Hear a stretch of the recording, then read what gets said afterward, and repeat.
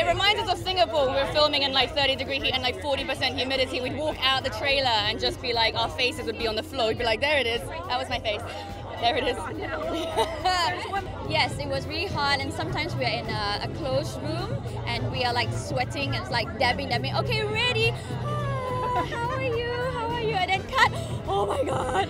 Yeah. Yes, but all in the name of a great take. These people aren't just rich, they're crazy rich. Now, you really should have told me that you're like the Prince William of Asia. That's ridiculous. Much more of a Harry. Mum, this is Rachel Chu. She just thinks you're some like unrefined banana. No. Those are a few fingers. Yellow on the outside or white on the inside. Do something crazy! I mean, I felt bad for the guys. The guys were in their three-piece suits, and you know, my goodness, people were dropping like flies. The craziest thing about crazy rich Asians is wearing three-piece suits in the tropics. That's the most insane thing.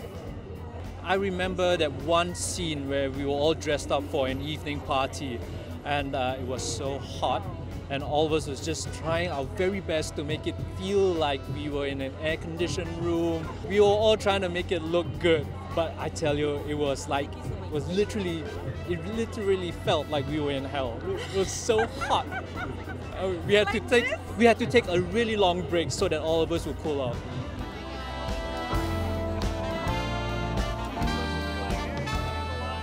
It was really hot. You know what's beautiful is Singapore has these beautiful underground malls, and the trains take you to different parts. So you know, when we went to go eat food, you just go down to the underground and we all meet up, and we can go to any like really nice restaurants.